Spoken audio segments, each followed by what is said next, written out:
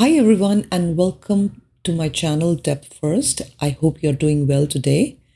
We will be solving the problem of do sum in this video, and this is Leetcode problem number 1. Let's first read up the question. Given an array of integers nums and an integer target, return indices of the two numbers such that they add up to target. You may assume that each input would have exactly one solution, and you may not use the same element twice. You can return the answer in any order. Okay, so let's dive into some more detail as to what is it that they're asking for. They want us to find two numbers in the array that add up to the target, and they want us to return their indices. They do tell us in the question that every input will have exactly one solution. So let's look at the first example. And the first example has this input, which is nums array, and target is equal to 9.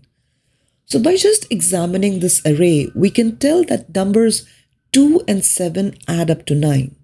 So the output for this example, or of this example, is index 0 and index 1. So this is their second example, and they want us to return two indices, or the indices of two such numbers that can add up to target 6.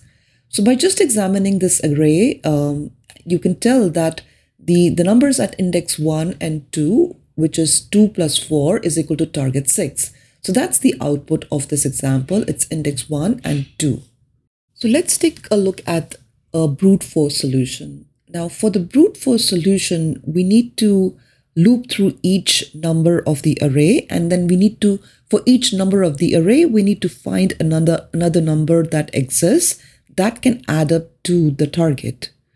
So the time complexity of this approach, or the brute force approach, is O of n square.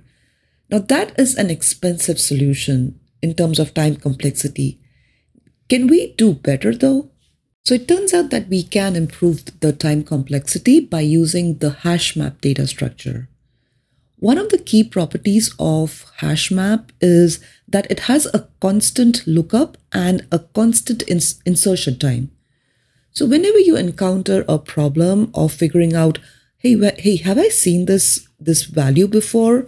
And you want the answer in constant time, that's when you would use, or you would think of a Hashmap. To solve this question, we essentially want to remember if we have seen a number before, so that we don't have to step through the array twice. As we enumerate through the array for each element, we want to check if we have seen a number before that can be summed up to be equal to target.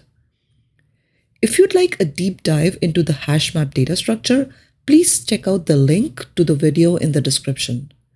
With that understanding, let's examine the solution. So this is the example that we will work through. The first thing we'll do is instantiate an empty Hashmap. We'll use the Hashmap to store the array value and its index as the key value pair. As we step through the array, for each number in the array, we'll check if the target minus number exists in the Hashmap. Let's start with the first element. We'll check if the target 8 minus 3 equal to 5 is in the Hashmap. It's not there, so we'll add the current array value, which is 3, and its index, which is 0, as the key value to the Hashmap. We're storing the index because we want to return the indices of the two numbers that add up to the target as the final answer.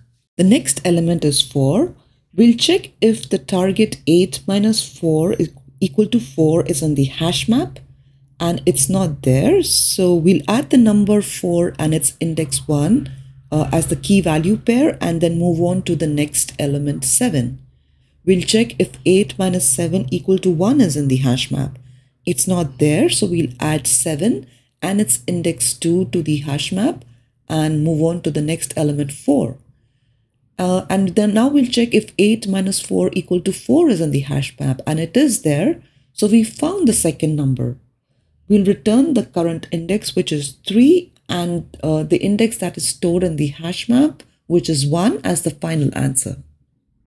It's time now to review the code. So we'll enumerate through the nums array, and every time we step through, we'll check if target minus num is in the hash map. And if it's there, we'll return the current index and the value in the hash map as the answer. Otherwise, we'll add the current number and its index as the key value pair to the hash map. So the time complexity is O of n and the space complexity is also O of n. Well, that's because in the worst case, we could end up adding all elements to the hash map.